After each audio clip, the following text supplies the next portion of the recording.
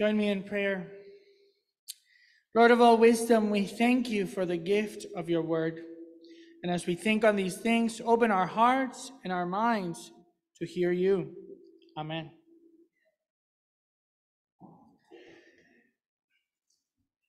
Exactly 1 year ago today, on the 21st of January, I was returning to Michigan after 2 weeks in the Holy Land. I'd walked where Jesus walked. I'd seen places that Jesus would have seen, buildings that Jesus would have seen, landscapes, traditions. We heard compelling stories of the people who live in this land, where for centuries God has revealed God's self to human beings, and where human beings have witnessed incredible miracles. In fact, one of the places we visited was the village of Capharnaum, along the shoreline of the Sea of Galilee. That's where the gospel story for today took place. I was there. However, I want to tell you about a different village. We went there on the very last day of our time. It's called Wahad al-Salam, Neve Shalom. It's a village that has two names in two languages, Arabic and Hebrew, and both names mean oasis of peace. It was founded in the 1950s by Father Bruno Hassar, an Egyptian-born Jewish man raised in France who became a priest later in life. When he was asked about this community, he said that we had in mind a small village composed of inhabitants from different communities in the country, Jews, Christians, and Muslims, who would live there in peace, each one faithful to their own faith and to their own traditions while respecting those of others. Each would find in this diversity a source of personal enrichment. It's a beautiful sentiment in founding a community. This village is a community where people are encouraged to be exactly who they are, culturally, linguistically, spiritually. But the primary value is to build commonality, friendship, togetherness. Since the 50s, Jewish, Muslim, and Christian families have moved into this village, navigating the ups and downs of the socio-political context that surrounds them. Quite a number of wars and armed conflict, all while prioritizing the value of community, standing as a beacon of a different life, an oasis of peace among different people. In this village, everyone gets to vote, regardless of their religion or their ethnic background. Generally, everyone goes to the same school, where kids learn multiple languages and share multiple cultural expressions. This is not the case in the rest of the state of Israel and the rest of the Palestinian territories. People go to school normally in communities affiliated to the faith, right? Jewish kids, Muslim kids, Christian kids. In this community, the village shares in the tasks of what needs to get done. It's on a hillside. So when you get to the top and you can see the communities, not so far is the urban sprawl of the city of Tel Aviv. Not far from there is the city of Gaza. You can see it from the top of the hill. On the opposite side is the city of Jerusalem, which you can also see. So in the middle of all of these places that we know is this small community of 400 people trying to live in a different way as a beacon of peace. The people have chosen to live their lives there, doing the things that people do in life. There's nothing special or unique about them. They're teachers and lawyers and farmers. They do the same things that normal people do, but they choose to live in an intentional way. So they don't have to be defined by anger, by revenge, by violence, by strife, the way many of their neighbors and communities all around them are. As I was reflecting on the gospel story for today, we find Jesus similarly running into people, doing what people do. They were working.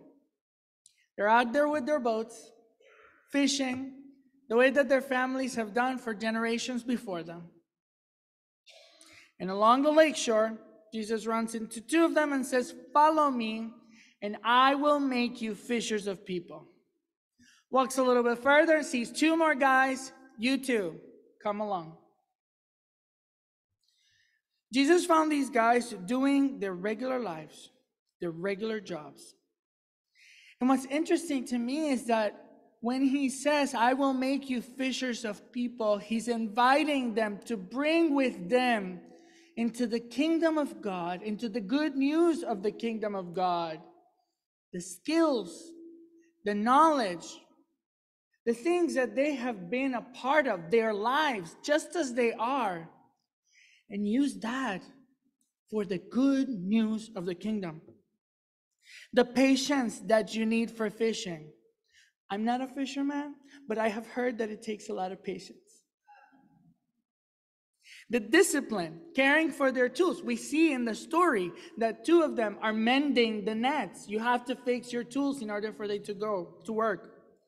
The attention that they need to pay to the health and the sustainability of the marine environment, because that's what nourished them and their families. That was their workplace. So they needed to bring the knowledge, those skills, that disposition into what God and Jesus was asking of them. Share the good news of the kingdom. Let me ask you this. What would happen if Jesus came to your workplace and asked you to follow him? All of a sudden, Jesus walks into your classroom while you're teaching and he says, "Follow me and you will be a teacher for the kingdom of God." Or maybe Jesus walks into your office and says, "I will make you a lawyer for the kingdom of God." Or "I'll make you an accountant for the kingdom of God." Or walks into a hospital, "I'll make you a nurse or a doctor for the kingdom of God." A handyman, a custodian for the kingdom of God. It's kind of crazy, right? Sounds weird or laughable maybe to imagine that somebody walks into our place of work in the middle of us just doing our normal lives. And Jesus is asking us that in that space and in that place, we take who we are, what we know, and what we do to share in something that is transformative and different, the kingdom of God. What's even crazier than this is that when Jesus was calling these four guys, this wasn't the best time to become a preacher. Notice that the story starts by telling us that John the Baptist had gotten arrested.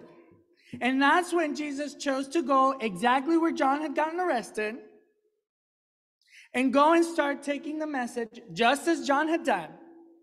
The kingdom of God has come near, repent and believe in the good news. That's what John had been preaching before. He got arrested and Jesus is like, "Okay, that's where I'm going to go. And that's what I'm going to do." And so in this space is where Jesus is calling Simon, Andrew, James, and John. Take what you know, who you are, and what you do, and bring it for this new way of life, this new way of being. A way that brings us away, repent, turn around from the way the world is, turn around from that, and let's live into this different way, the kingdom of God. I gotta tell you, I asked myself, what was so compelling about Jesus in that moment that these guys are like, "Okay, we'll go." Imagine this, right? They just sort of dropped everything and went. And I think the answer is in the calling to the kingdom of God. A vision which, cliche as this might sound, a vision of a world built of two kinds of people. The neighbors whom we love and the enemies whom we love. That's what we're called to, right? In this world, this world under the kingdom of God, we challenge our human tendencies to categorize and separate, to exalt some while disparaging others, to seek revenge after being hurt, to hoard resources for ourselves by taking away from others. The kingdom of God that Jesus calls us to turns that world on its head. Jesus let these 4 disciples know that what they had as fishermen, that who they were in their work, in their families, was just the right thing to bring to make a new kingdom. And that's why when I was standing at that hillside in Wahad al-Salam in Neve Shalom, as I stood there, just kind of like marveled after 2 weeks of churches, and we went to the Tomb of the Patriarchs, and we went to a mosque, and we went to all these conversations. We were in the Temple Mount, and hearing all these people talk about the things that you expect to hear when you go to the Holy Land. This very last day of the trip, I'm standing there on the hillside, seeing in front of me a vision for a different kind of world.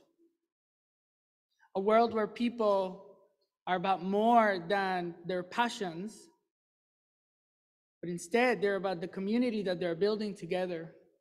And it's not easy. It's not for everyone. This community, this model, has been tried in other parts of the state of Israel and in Palestinian territories, and it hasn't worked. But the people who have made this place their home have chosen to do something different, to live their lives just the way that people live their lives, with intentionality to build community.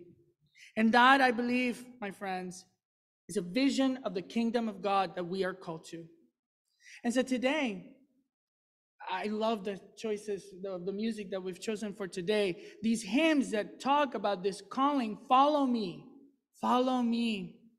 I hope that you will hear the ways that Jesus in your life is calling you to follow a different way of being in the world, a different way of being in community, a different way of approaching the people who are similar and different from us. And it doesn't take a big, big revolution. It just takes that we say yes. Amen.